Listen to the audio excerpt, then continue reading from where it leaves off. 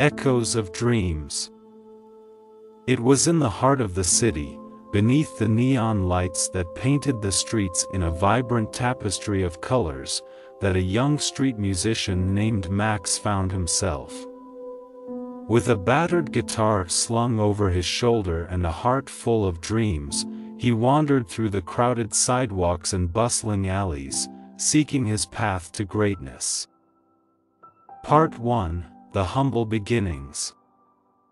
Max was just another face in the crowd, another nameless musician seeking to make a name for himself. His days began at dawn, the sun's first rays spilling across the city, as he found a quiet corner to set up his makeshift stage. His guitar case lay open, waiting for the generous souls who would toss in a few coins in exchange for the melodies he played. Max strummed his guitar with determination, his fingers dancing over the strings like a magician casting spells. His voice, raw and filled with emotion, told stories of love, loss, and the city's never-ending hustle. People hurried by, their eyes fixed on their own destinations, but Max remained undeterred. He believed that every note he played, every lyric he sang, was a step closer to his dream. Max's music resonated with a few souls who paused to listen, offering smiles, applause, and the occasional dollar bill. Those moments kept his hope alive, even when the cold winds of indifference threatened to extinguish it. Part 2: The Struggles. Max's life was far from glamorous. He faced the harsh reality of the streets each day, battling the elements and the unpredictability of life as a street musician.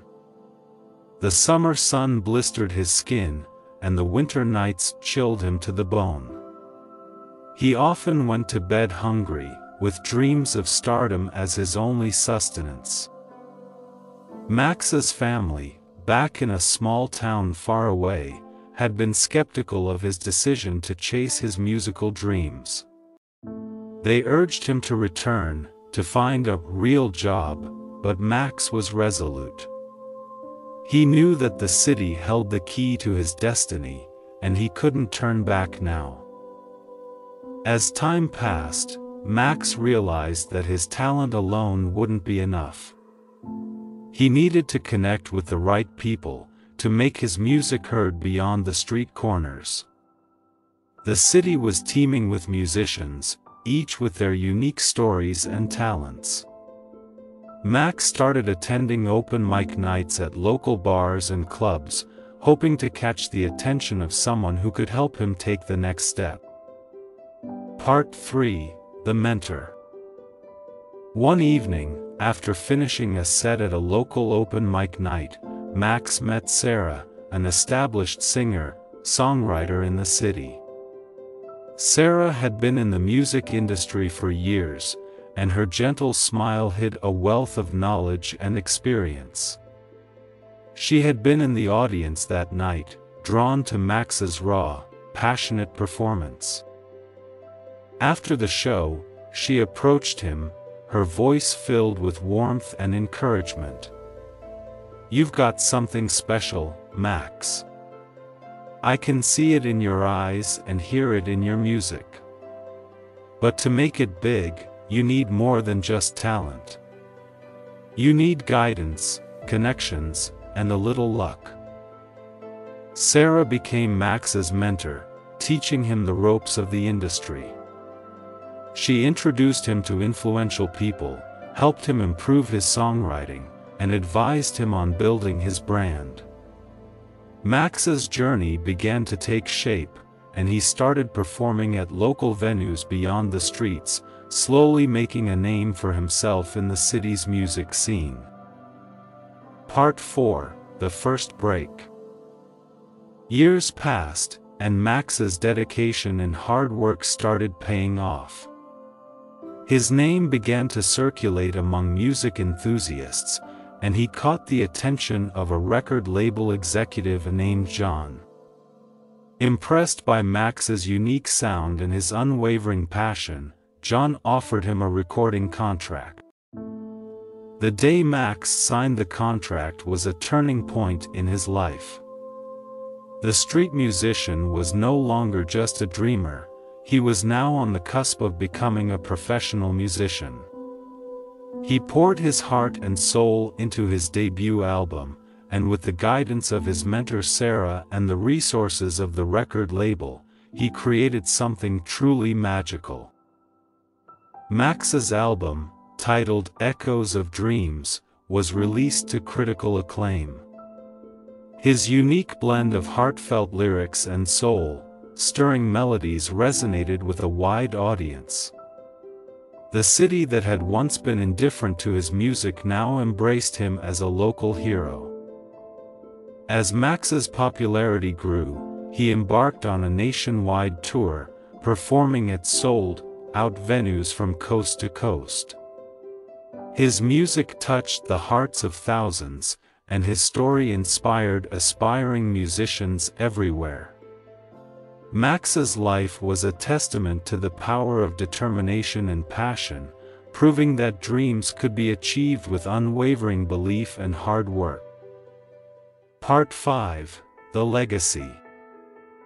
Max's journey from a struggling street musician to a national sensation was a testament to the indomitable human spirit. He had faced adversity, skepticism, and the daily struggles of life on the streets. But he never gave up on his dream. As Max stood on the biggest stage of his life, looking out at the sea of adoring fans, he couldn't help but think back to those humble beginnings on the city streets. He had come a long way, but the echoes of those early dreams still resonated within him. In the end, Max's story wasn't just about music, it was a story of perseverance, resilience, and the power of never giving up on one's dreams. His journey inspired countless others to chase their own dreams, no matter how impossible they seemed.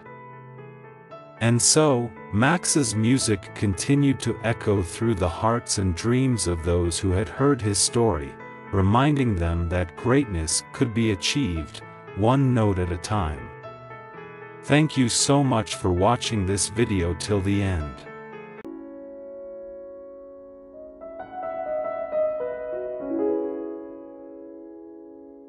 The Songbird's Ascent. In the heart of a bustling city, where the neon lights pierced the night and the sound of traffic hummed like a symphony, lived a young street musician named Eli. He had known the streets like the back of his hand for as long as he could remember. For as long as anyone could remember, really. The city was a stage, and Eli was its lone actor, pouring his heart into his music on street corners, in subway stations, and sometimes, even in the shadow of towering skyscrapers. His music was his lifeline, and the streets were his audience. The birth of a dream. Eli's story began on a chilly autumn evening when he was just a child. He stood outside a coffee shop with his mother, watching a guitarist strum his way through a soulful ballad. The music seeped into Eli's bones, and he was spellbound. His mother, who had always known that her son was destined for something great, turned to him with a smile. "You see, Eli, that's what passion looks like. One day, you'll find something that moves your soul just like that." From that moment on, music became Eli's obsession. He begged his mother for a guitar, and after much saving and sacrifice, she managed to buy him a modest acoustic. Eli's fingers found their way to the strings, and his heart connected with the instrument as though they had been destined to meet. As Eli grew, his music did too. He practiced day and night, his fingers blistered, his hands calloused, and his voice evolving into something pure and powerful. But he didn't keep his music locked away in his room. Instead, he carried it out into the world, taking to the streets to perform for anyone who would listen. His first days of busking were not glamorous. He played his guitar on street corners, his case open for passers-by to toss a coin or two. Sometimes they did, and sometimes they simply walked past, indifferent to the sounds of a young boy pouring his soul into his music. Eli's resolve was unwavering, though. He knew that every note, every strum, and every lyric was a step on his path to greatness. Eli quickly learned that the city streets had their own rhythm and their own stories. He played in parks and subways, where commuters rushed by with their heads down, seemingly oblivious to the world around them. He played in the heart of the city, where tourists marveled at the towering skyscrapers and the people who filled the streets. And he played on quiet, forgotten corners, where the homeless found solace in the haunting beauty of his melodies. Through it all, Eli kept playing. He sang of love, heartbreak, hope, and despair. He painted pictures with his words and melodies, inviting listeners into his world. With each passing day, his crowds grew. Strangers became familiar faces, and familiar faces became friends. He was creating a symphony of his own on the city streets. A glimpse of stardom. One fateful evening, as the sun dipped below the horizon, casting a golden glow over the city, a man in a sharp suit approached Eli as he played near a busy intersection. The man's name was Richard Hartman, a talent scout for a record label. He had been walking home after a long day at the office when he heard Eli's music, and something stirred inside him.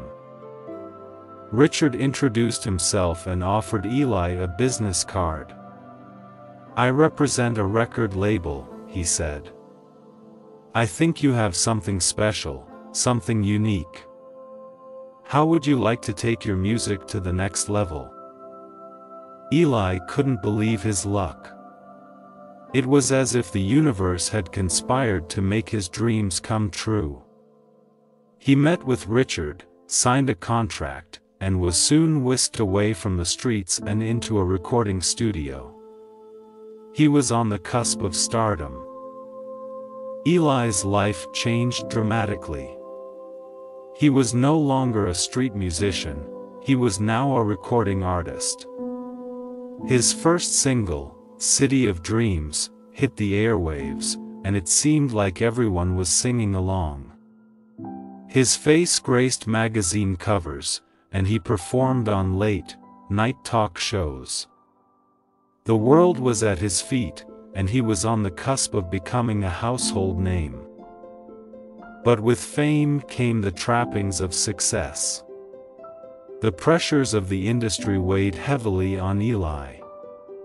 He found himself pushed in directions he didn't want to go, singing songs he didn't believe in, and living a life that felt foreign to him. The city that had once been his stage now felt like a prison, and he longed for the freedom and authenticity of the streets. Eli made a difficult decision. He walked away from the glitz and glamour of the music industry, leaving behind the fame and fortune that had come so quickly. He returned to the city streets, to the very corners where he had once buskied for coins. It was a bittersweet homecoming, and he knew that he was starting over. But Eli had tasted success, and he had learned valuable lessons along the way. He now had the experience, the wisdom, and a deeper connection to his music. He no longer played for coins, he played for the love of it, for the people who had supported him from the beginning, and for himself. The Comeback Kid. Eli's return to the streets was met with open arms. His old fans were thrilled to see him again, and new ones quickly gathered. He played with a newfound passion, singing songs that resonated with the soul. His music was raw, unfiltered, and true to himself. It was a reminder of why he had started this journey in the first place. Eli's comeback was a story that spread like wildfire. The media dubbed him the Comeback Kid, and his story inspired countless others to follow their dreams, to stay true to their passions, and to never forget where they came from. Eli continued to make music, both on the streets and in small, intimate venues. He released albums that were acclaimed for their authenticity and emotional depth. He collaborated with fellow artists who shared his vision, and he used his platform to support causes he believed in. His music had the power to heal, to unite, and to inspire. He had found his place in the world, and he was content with the legacy he was building. It wasn't about the fame or the fortune, it was about the music, the connection, and the journey. Eli's story was a testament to the resilience of the human spirit and the power of following one's passion. From the humble beginnings of a street musician to the heights of fame and back to the streets again, he had discovered that success was not measured by external recognition, but by the joy and fulfillment of pursuing one's true calling. His life had been a beautiful melody, filled with highs and lows, but through it all, he had soared like a songbird, embracing the challenges and celebrating the triumphs. His story was an inspiration to all who heard it, a reminder that dreams were worth chasing, and that the journey was as important as the destination. Eli's song continued to echo through the city streets, a reminder that dreams were alive and well, waiting for anyone with the courage to reach for them. And so, the songbird's ascent soared higher and higher, an enduring testament to the power of music, passion, and the unwavering spirit of a young boy who had once played his heart out on a street corner. Thank you so much for watching this video till the end. Please hit the like button if you like this video, and hit the subscribe button to learn English through watching these kinds of interesting stories daily. Please click on the screen on any video showing on your screen to watch it next. Once again, thank you so much for watching this video till the end.